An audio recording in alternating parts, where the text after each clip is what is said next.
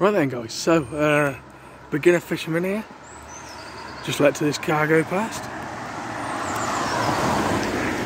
Right then guys, so this is a bit of a different video today. As you can see, it's a bit of a different video. We're going to be having a recce. Going to be having a walking round, showing you basically where I go fishing. So when I get there, I will show you. So when we get there, we'll be right back. So as you can see, this is the this bit here, as you can see, is the pill. But as you can see, I can't go fishing at the moment because we've got the heavy floods. As you can see, it's like a lake. It is literally like a lake. So there's no chance we're going to be able to fish it. I mean, this is as close as I'm getting because I'm staying on dry, which is the grass. But as you guys can see, you probably guys are not going to see, but you cannot tell where the river starts. Literally, it's that flooded, and you can tell with the river there, but I mean, you wouldn't know where the bank is to where to fish, because literally that's where the river runs round, and it's right over flooded right across the field, right across into the second field. You can see there the overhanging tree in there, and that slack. You probably guys are not going to quite see that, but there's usually a slack there, but it's running through at some place today. But over there you'll likely find your chub, perch, well, any fish really that's likes a bit of cover. Any fish likes a bit of cover. But right over the back there, as you can see where those reeds are, somewhere is the bank, but you guys are not going to be able to see it because I can't see it. But somewhere over there and round the corner beyond those trees is a place called Perch's Pool. Then right at the back, right at the far side, as you guys are probably not going to be able to make out that bridge, but right across the back there's a long straight that runs right along the back there. Runs right along the back. It's a nice steady flow over there actually. Ideal place for you beginners to start trotting the float, but when I can get across there I can show you. But as you can see, I shan't be going across that. Dry anyhow. I wouldn't want to go any further. I'm sticking safe options here. And the one tip I'm going to say for you beginners is when it's like this, don't even attempt to go out. Don't go and fish because it's not safe. Literally guys, it is not safe whatsoever. As you can see, this is give you a fuller wide version of it. Look at that. You tell me where the river starts, you ain't going to be able to tell. As you guys can see, yeah, you will be able to see it from this side. So you see where that tree over there, not sure if he's going to focus, but you see where my finger is pointing. You see that tree poking up out of the water? Not sure if you guys are going to be able to see that. I literally can't get any closer, but anyhow, that there is called Perch's Pool. Now that's ideal because it runs on a bend and there's a slack on the bend, so it's ideal there in that position there. You know, you're ideal to catch a perch. That's hence the name Perch's Pool. But you know, you ledger there with a feeder rod in the slack, you know, maggots on a maggot feeder. You have no trouble at all trying to catch something. And over there you can see well, you can just make out the bridge you walk across. At the back there, you see where all those lumps of trees are? Right at the back, that's called the horseshoe. But as you can see, I'm not even going to attempt to walk across there.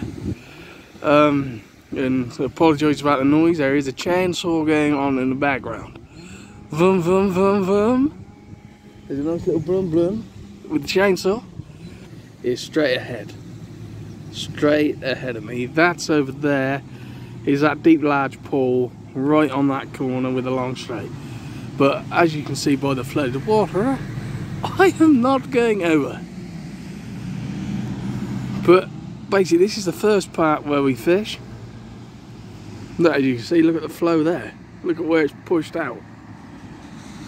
Right across the field. I wouldn't even if I had waders, I wouldn't be getting in there, I can tell you. So, you basically, for you beginners, where you want to be looking to fish is your ideal spots, your bends, your overhanging trees, and especially this time of year, you know, the flow is going to be high, you're going to get the flood, so you're not going to be able to fish as much. Or every river's different, but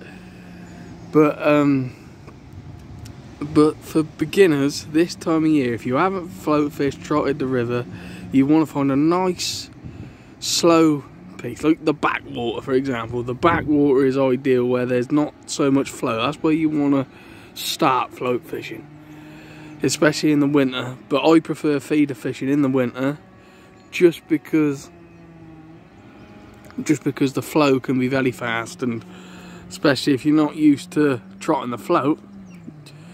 You know, it's the best place. It's the best place to start is on the tip there for you guys. But right, we'll head on to the second bit. Right guys, so that is the first bit. We'll head on to the second part now to show you where else we go fishing, and we'll talk about what species are in this river as well. So when we get there guys, we'll see you there. Right then guys, so you've joined me at the second part of the Windrush. You've joined me here. Now basically, this is the second part. Obviously I can't get across the field as it is literally flooded at the moment. Now there's some old boy over there fishing at the moment. I mean, he's mad. So as you can see, this is the second part. I'm not sure if you guys are going to be able to see that old boy fishing over there, but this is the second part. As you can see, the car park is flooded at the moment. But this is a nice long straight here, you know, as you can see. Runs all the way along the back there, down the side, all the way along. But as you can see, I will not be walking across there because it's in flood. But so basically, the species you're going to catch in the river is here, like any river, you're going to catch roach, chub, dace, gudgeon, perch, grayling. So hopefully, this is the second part. Like I say, this is where we go fishing. Normally, as you can see there, like you've got all these trees here. Now this is ideal here. All these under overhanging trees, you know, there's ideally going to be perch in there, let up chub. You know, it's just a good holding ground. There's a nice few slacks up there along the side where you can catch your feeder rod too. You know, but yeah, the reason why I can't fish, like I say at the moment, sorry about the car noise, but people you see nowadays don't seem to read the signs, does it? It clearly says flooded, and they go and drive up. But there you go, you can't tell some people. But yeah, right, we'll move on. As you can see, I've personally never seen as much water. Just look at the flow on that. Look at that, it's coming right over the side. You're probably not going to see that, but all over by those trees down the bottom there. That's a sewage works there, but there's a good sewer hole down the bottom where it comes right into a slack. But as you can see, I'm not going to attempt to be going across there, as it is flooded at the moment. But if you can sort of get the pattern, the river runs all the way down into a stream, then comes back out into the main flow over there and goes all the way round there. Now you can't fish this side because that's private, so I don't know who owns that, but I know it's private, so I know you can't fish there. But basically this is where I do go fishing normally. when it's right, guys. So that's pretty much, yeah, it's pretty much it for the video. A little short detour to show you basically where I go fishing. So hopefully you guys enjoyed that, and yeah, we'll catch you guys in the next video. So we'll see you later.